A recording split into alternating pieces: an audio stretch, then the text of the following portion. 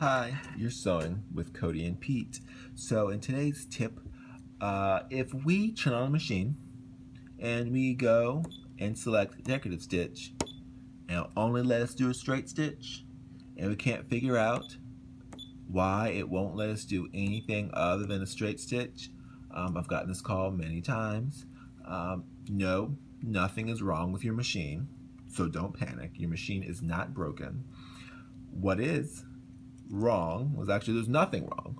What we've done is we changed to a straight stitch plate, and we told the machine we have a straight stitch plate on.